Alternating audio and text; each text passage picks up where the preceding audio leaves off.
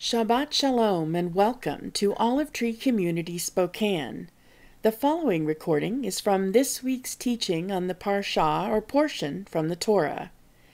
You can find more details on this Parasha and the scripture being referred to in the pull-down menu below. Now let's join our teacher as he shares his insights from the scriptures. It is so good to be here this sunny Sunday morning in April.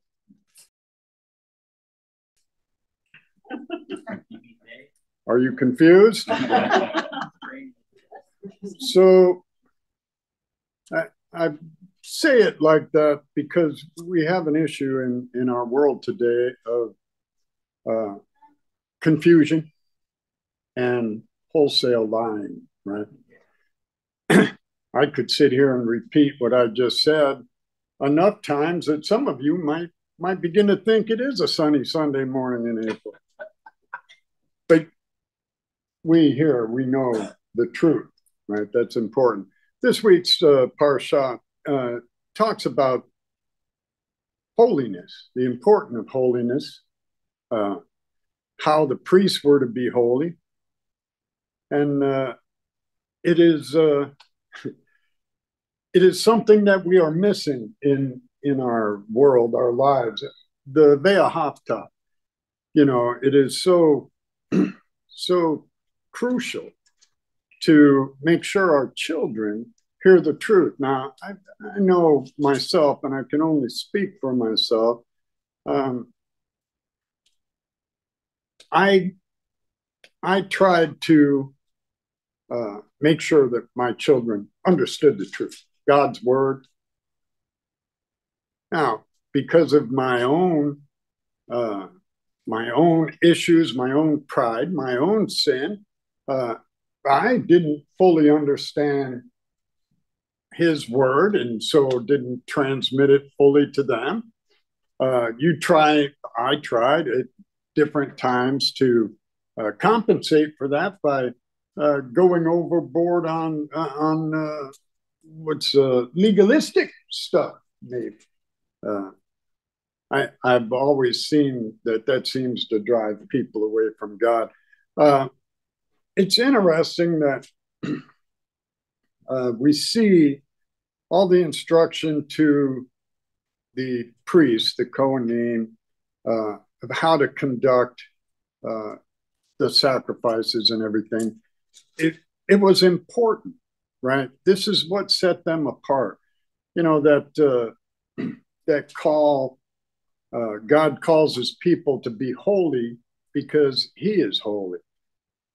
And that parallels with Yeshua in the Brit Hadashah, telling his disciples, therefore be perfect as your Father in heaven is perfect. That word perfect, of course, means, to have integrity, where your words, your thoughts, and your actions line up. I noticed that in the Haftorah, there's a few verses out of Ezekiel, and it talks about the sons of Zadok taking over and being the ones to lead worship. That was like, I believe, around 587 BC. And they were the high priests down that line until about 175 BC. So about the time of the Maccabees. But they were sons of Zadok, righteousness, right?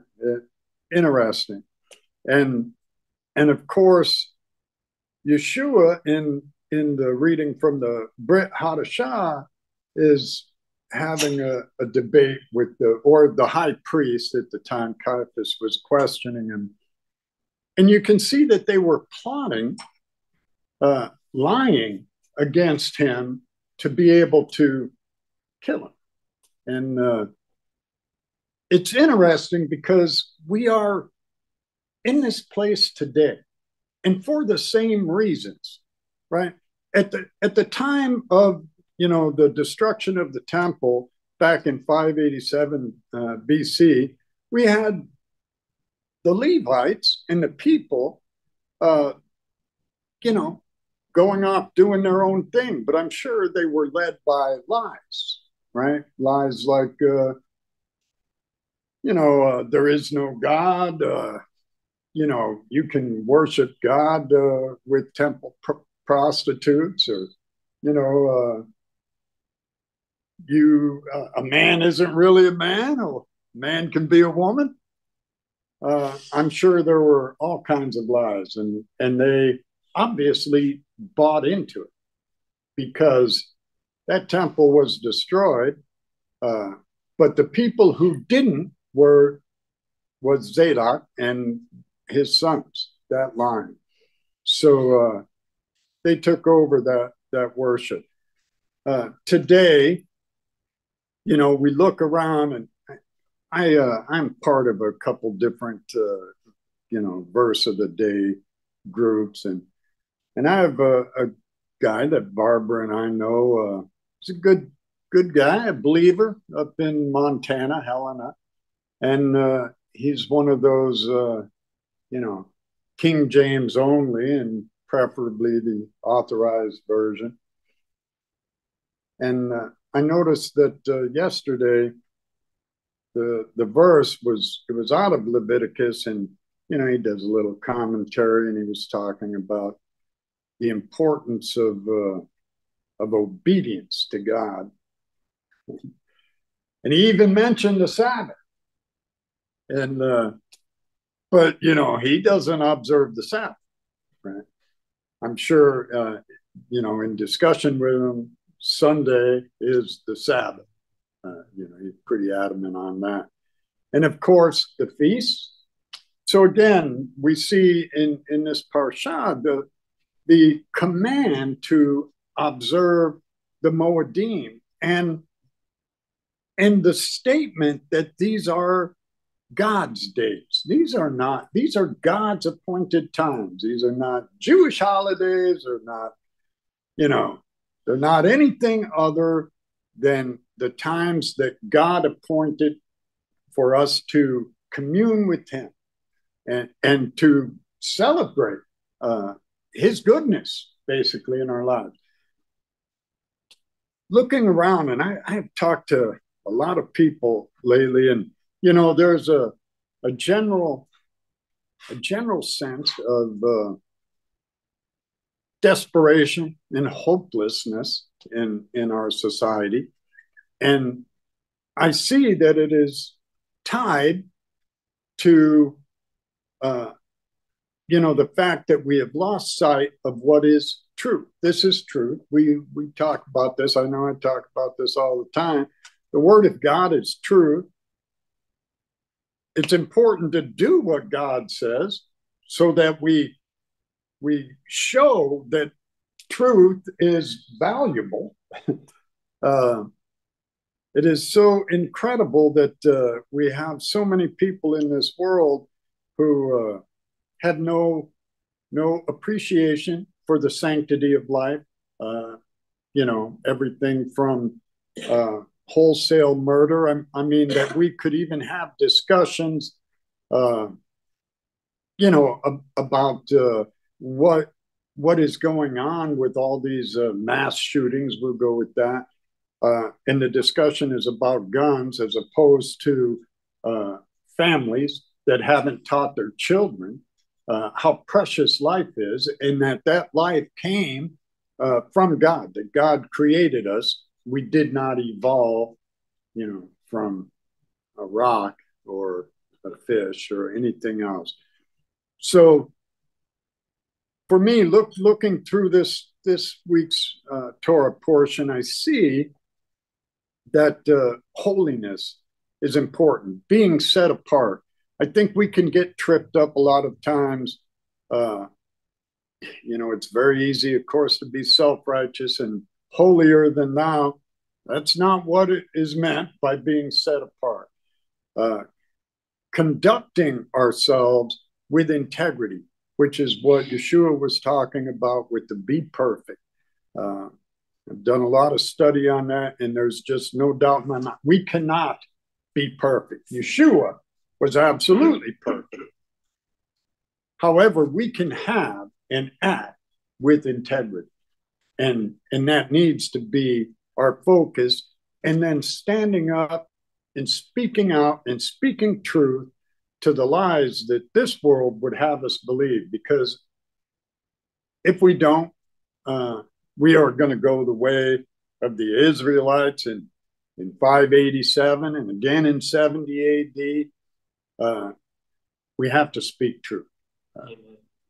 So I just encourage everyone to, keep sharing the truth. I was talking about the guy up in Montana. The whole Shabbat thing. We have it right here. He lays out that, observe Shabbat. It's the seventh day, right? It's good, and that's why I started off with this Sunday thing, because that's a lie, right? Hey, you can worship God, and we should worship God in everything that we do 24/7, right?